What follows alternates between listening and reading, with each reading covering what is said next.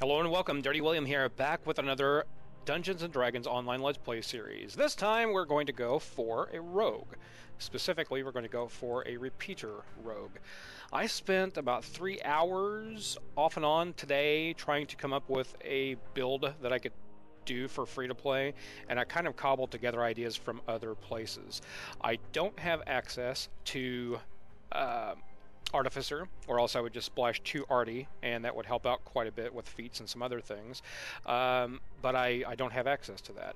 I also don't have access to Harper, which gives some benefits to intelligence and other things, so I'm kind of working with what I have, and I can't really find a straight up, this is a repeater build type of thing for free-to-play, 28-point build. So I'm going to have to go for Drow, and the reason I have to go for Drow is because this gives me some bumps to my dexterity and intelligence.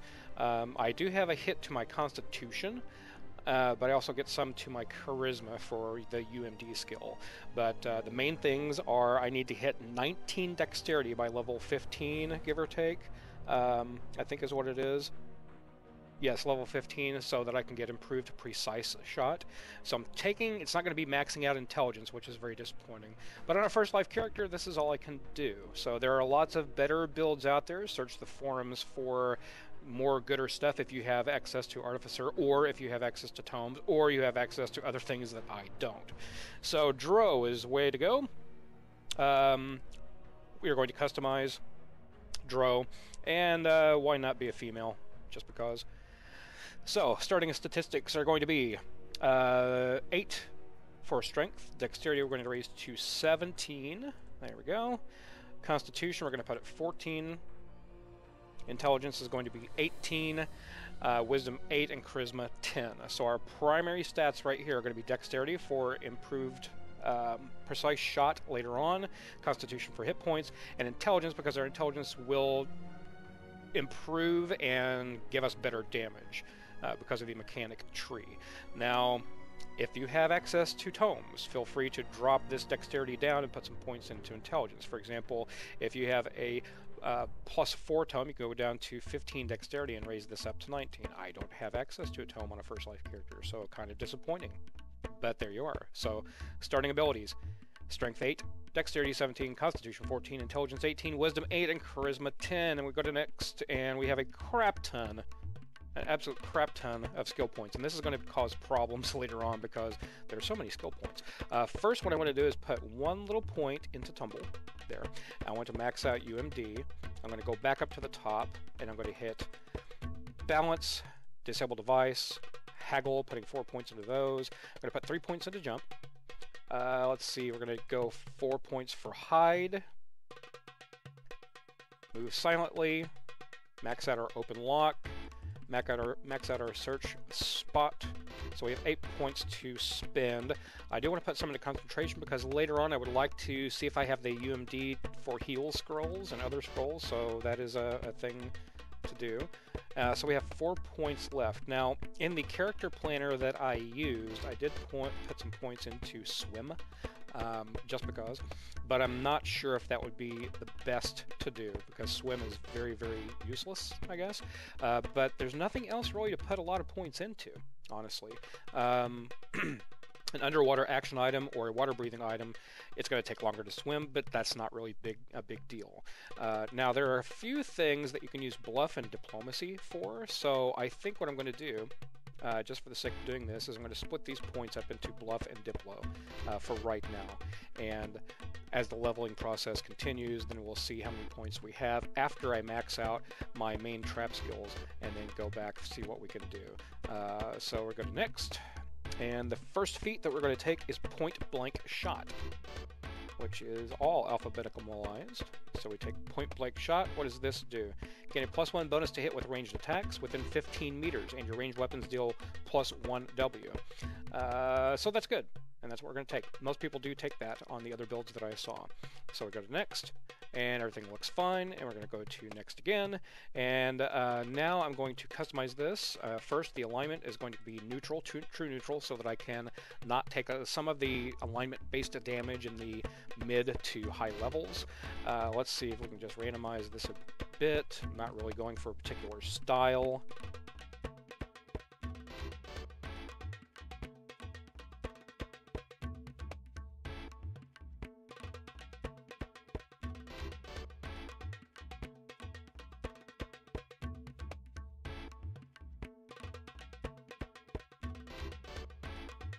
Alright, when we load up here, we're going to be on the airship.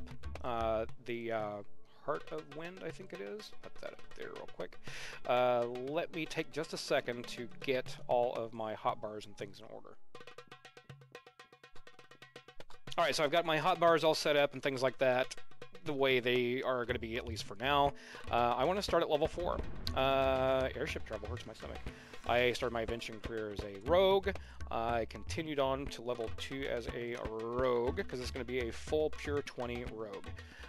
Bunch of skill points. So what we're going to do first, we're going to hit our trap skills first. So disable device, open lock, search spot, and UMD.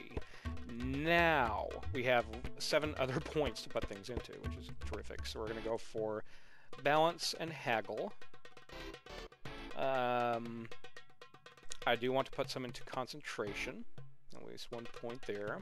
So we have 4 points left. I'm going to go ahead and go for bluff and diplomacy. Let's see if we got everything here we need. I think so. And hide and move silently might not be too bad, actually. So those are contenders. Anything else on here? No. So I think hide and move silently, we'll go for that for this level. And we get evasion, since we have our second level of rogue now. And what do we get? 8 hit points, Bab from +1, +0 to +1, reflex from +2 to +3, all of our skills, and we finish. Now we're going to go again, a specialist, a rogue, do the same thing we did before. Disable device, scroll, open lock, search and spot, UMD, concentration for later, and now we have 6 points. We can go for balance, bluff, diplo, a little bit into haggle, and now we have 2 points left. So let's go ahead and put those. I'm thinking maybe jump might not be a bad thing to do. Until I find some kind of clicky, or I know I can use scrolls for 5 minutes of jump, and that gives me a +10. So that might be useful as well, getting some jump so we can hop around and stuff. Maybe that's better than the bluff and diplo. I'm not sure.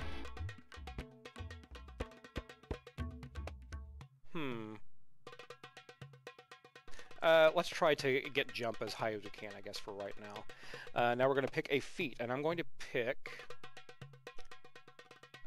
where's it at? Heavy repeater? Repeating heavy crossbow? Somewhere?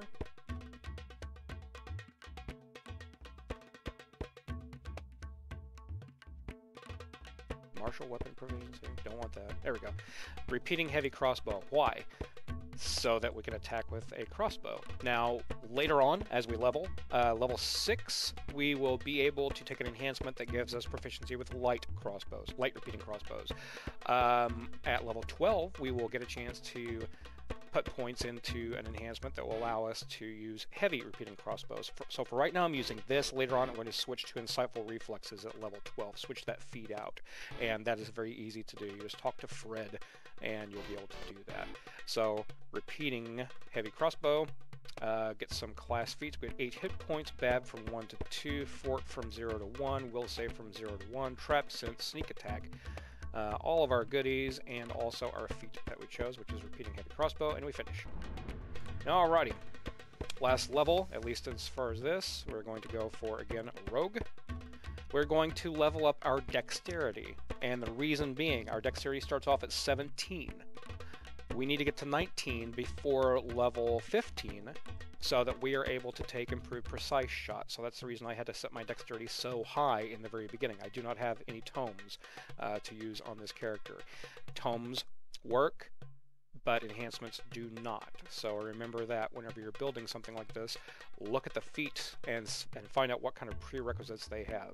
So dexterity is going to go up a notch. We'll do that for levels 4 and for level 8, and then the points for levels 12, 16, and 20 we'll put into intelligence. If you look down in the description of this video, you will see all the things and stuff and junk that detail the build and kind of what I plan on in the future. So ability raise, dexterity. and we go to next. And we're going to go for balance, disable device, haggle, open lock, search, spot, UMD, concentration, and we have 4 points left. So let's go ahead and put some points into jump. Put 2 points into jump there. And now we can also put some points into hide and move silently, or we can do the bluff and diplo. I'm honestly not sure what is best right now. I'm not really planning on playing this character as a sneaky sneakerson, but the bluff and diplo might be useful, so we'll go ahead and put some points into that. Yeah, let's do that. And we go to next. So what do we get? 8 hit points, BAB increase from 2 to 3, reflex from 3 to 4. We raised our dexterity by 1, so it is now 18. We have uncanny dodge and trap making and all of our skills, and we finish. And now we can spend some of our action points. Now the main thing, the reason I started off at level 4 also is I want to try to get as much favor as I can on this character because I need some packs. I don't have very many packs.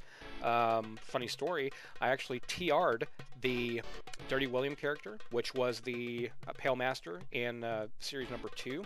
I TR'd that to a Bard, and I've gotten all the way up to like level 11. I've made all the videos and stuff, but I can't get any further because I don't really want to spend the time to grind things out, running the same quest or quests over and over again. So this is why I made this character. I want to get some turbine points so that I can buy a pack for those levels, and you'll be seeing that series later on. So for right now, we're going to go into our enhancements. I want to put some into our mechanic tree first. So we're going to take the first core. This gives stuff. Gives our guest proficiency with great crossbows, which I don't really plan on using that much, so it depends on what I find, really.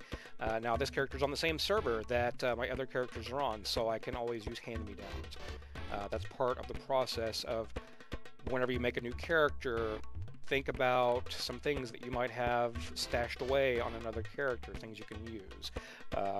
Money, platinum, is especially useful. You can transfer that on the same server and use that. So enhancements, we're going to take that first core, and then we are going to take sharpshooter here. We're going to take mechanics, 1, 2, and 3. We are going to take the Tanglefoot because that's just it's a prerequisite basically to go all the way up through here, just some better things. We'll go ahead and take at tier 2, we'll take that, the other Arbalester, or Sharpshooter rather. Then we're going to take, let's see, improved traps, where is that? There we go. +1 to the save DCs of chemical traps. I can actually make traps and put them down and blow people up and stuff. Another option is to go into Wand and Scroll Mastery. Now this might be better if you are planning on using UMD. I'm following the build right now because I can always reset this, and I probably will eventually reset that. So we're going to take 3 points into that. Actually, you know what? I'm going to do this. I'm going to take out a point there, and at tier 3, I'm going to put in a point here because I will get a little bit better damage with my bows. So that's all of our action points spent. We're going to accept and close. And we're done with her. So now all we have to do is go over and talk to this guy. This guy will give you rogue gear. Now, none of this gear is going to be useful for a repeater type of rogue. Let's see what we get. We get Boots of Nimbleness, +1 jump and tumble. We get the Goggles of Insight, gives us a +1 competence bonus to our attack rolls. We get Black Widow Bracers, gives us a +4 armor bonus, and a colorless slot. That I'm going to get rid of and probably use the Axe Bane for the Porthos. Nimble Brooch gives us a +1 dex, a +1 resistance, and as part of the Nimble Hand set. The other part of that set is Nimble Grasp. It gives us a +3 to tumble, 5% striding, and when both pieces are worn, we get a +1 to hit and +2 damage to sneak attacks. We have the Rugged Belt, which gives us 5 more hit points. Protection +1 ring. We have a couple weapons here, and we also have our starter leather armor. So we'll go ahead and put that on. And see how cool we look. If we do. Yeah, it's not too bad looking. Not awful at all. Oh, the movement speed is so slow. Oh my gosh. Speaking of movement speed, Control R. Over here in Thief Acrobat, if you put a point into here and a point here, 2 points, I'm sorry, 1% faster run speed for each of your rogue levels. I will be putting some into that because I'm sure that walking around town here is going to be a pain in the neck. Alright, so we're going to go over here and talk to this guy. He is going to give us a starter weapon here. Great swords, this, that, and the other. Really, the great crossbow is the only thing that sounds good right now because I am going to be shooting stuff from far away. So we'll go ahead and take the Eladrin's great crossbow. First thing we're going to do is slowly run over here.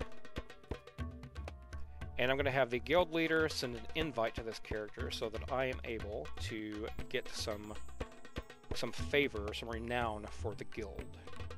And probably send some plat this character's way as well so I can go buy some bolts and start shooting some stuff. So I'll be back in just a moment. Alright, that was confusing. Just got some goodies and stuff. I got a guild invite, as you can see. Let's see, Generic B got me some things. I got a +2 wisdom helm that will help out with my spot skill. Got a +2 intelligence ring, and that will help not only my damage later on, but it will also help out my trap skills. Got an acid repeating heavy crossbow, so we can kind of ditch this thing, so let's go ahead and put that on. Got some plat, 9,999 plat, and I also found this on the auction house for a pretty good deal. This was only 16,000 or something like that. This is one of the best looking, in my opinion, armors in the game. So that is pretty baller and rad and cool and sweet and whatever the kids say these days, so I will take that every day. First thing I'm going to do is buy a quiver, buy some bolts, and then I'm going to start working on some things over in Korthos. So this first episode was just character creation and all that good stuff, but in episode number 2 I will be leveling up to 5, and I will give my... down in the description of that video, we'll show what I ran, when I ran it, blah, blah, blah, blah, blah. So thank you all for watching. Until next time, this is Dirty William in Drow girl form with hot leather armor, reminding you to do the dirty work.